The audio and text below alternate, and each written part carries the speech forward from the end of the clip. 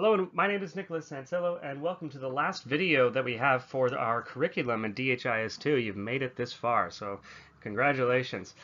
In this video, we're going to just be looking at kind of moving forward, API, apps, and beyond. These are all heading out into the wild and crazy world outside of the curriculum, and in a few different ways. API and apps, we're looking at the more complex ways of using DHIS2, all of which really require some coding knowledge. So this is very much outside of my expertise specifically, kind of outside what we've set up here with the curriculum. So more of a conceptual overview of how to think about using DHIS2 if you want to hire some people or have some coders in your own company. And beyond, how are you going to be working with DHIS2 on your own now that you're done this curriculum? You're going to have to connect with the community. It's a great community, and we're going to talk a little bit about how to connect to them. So that's what this video is about, and hope you enjoy. Here again is our overview of the DHIS2 curriculum at Logical Outcomes, which we've been developing. And of course, right now we are at the bottom, the last unit, API, apps, and beyond.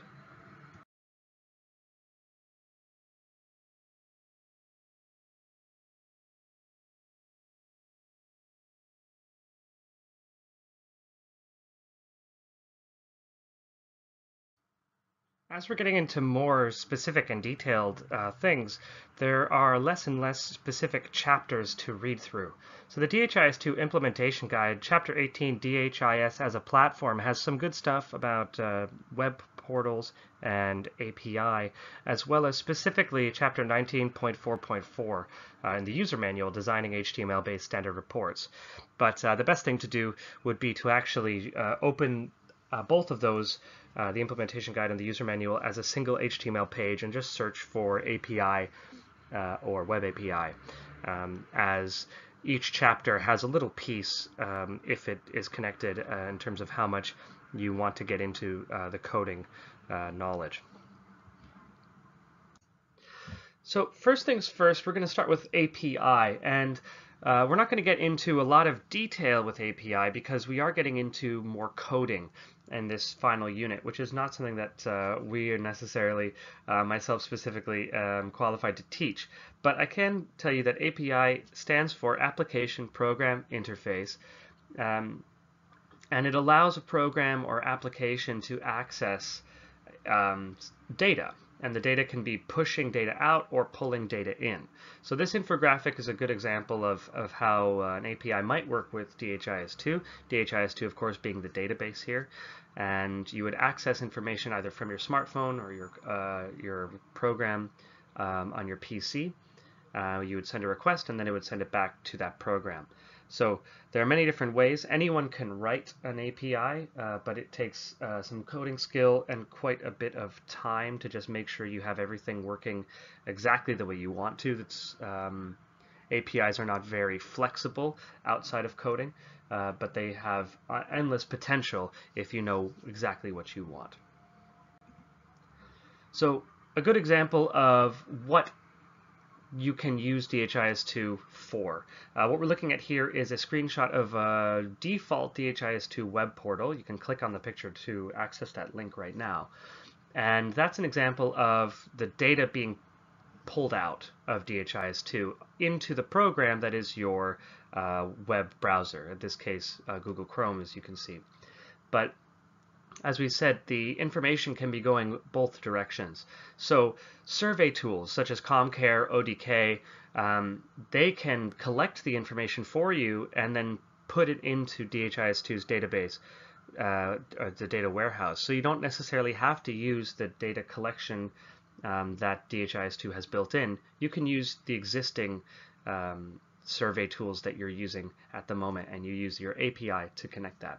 As well, Microsoft Excel, LO, Logical Outcomes is currently working on this, so we don't have an example at the moment at the time of recording this, but we will have one available soon, and that'll be open source as soon as we're finished and we've taken out the specifics of the client.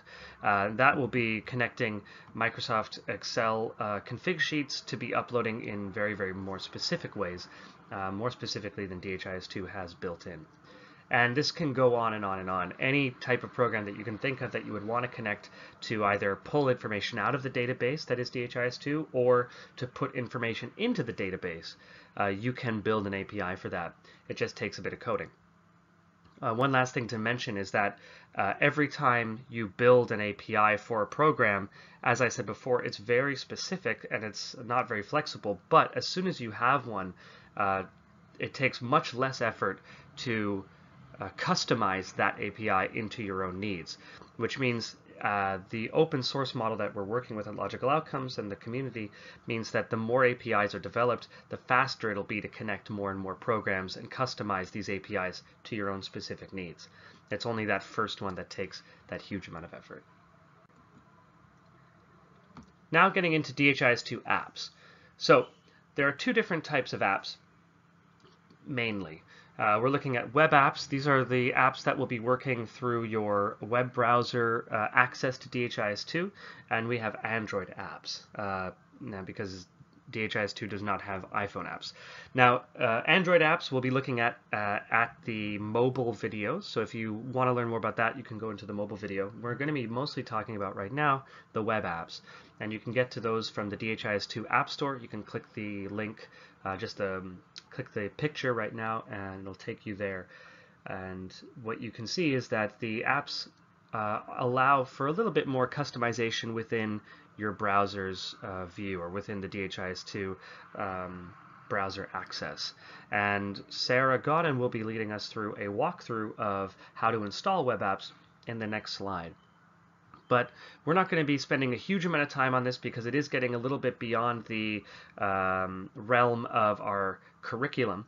So I'll leave Sarah to kind of give you an overview of how this works, and then we'll be moving on.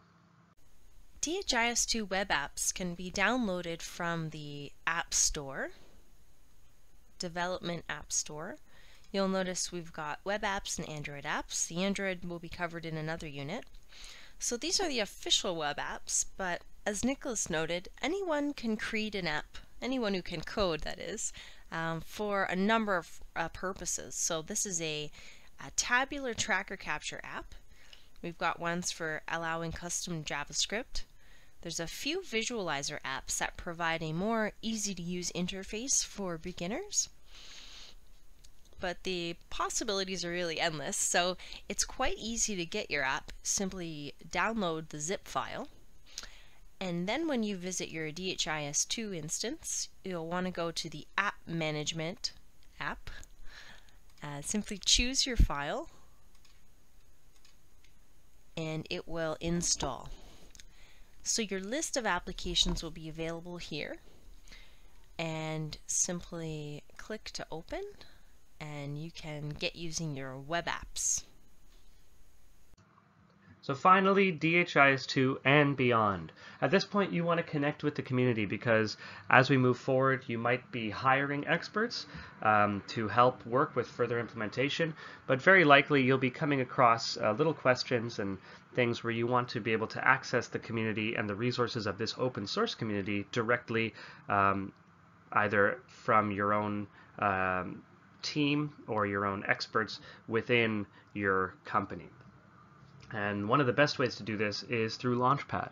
The launchpad.net/DHIS2 is where you can create a user account, you can subscribe to mailing lists which will give updates on new versions, and you can also ask specific questions to the Launchpad community where the open source community will be able to answer those questions. It's like a message board.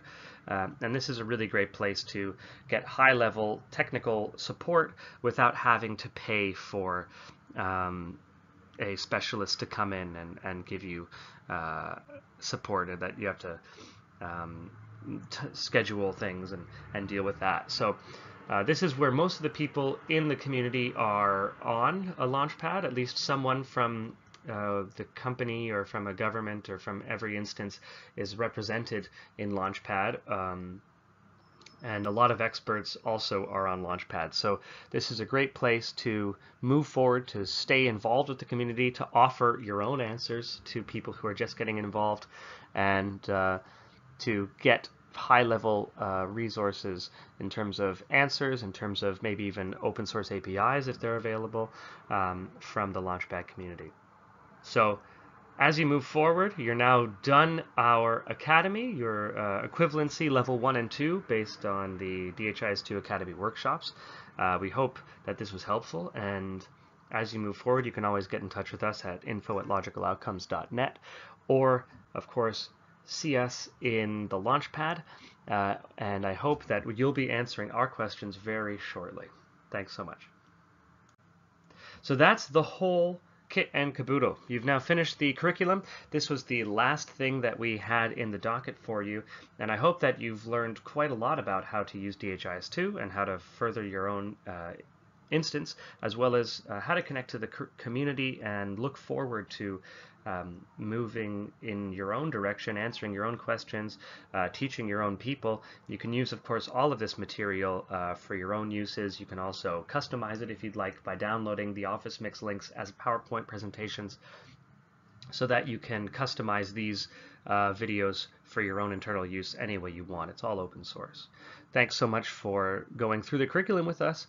And from Logical Outcomes, my name again is Nicholas Sansillo, and from the whole Logical Outcomes team, we'd like to thank you again, and hopefully we'll be working with you in the future, and we'll be learning with you and from you as we go forward.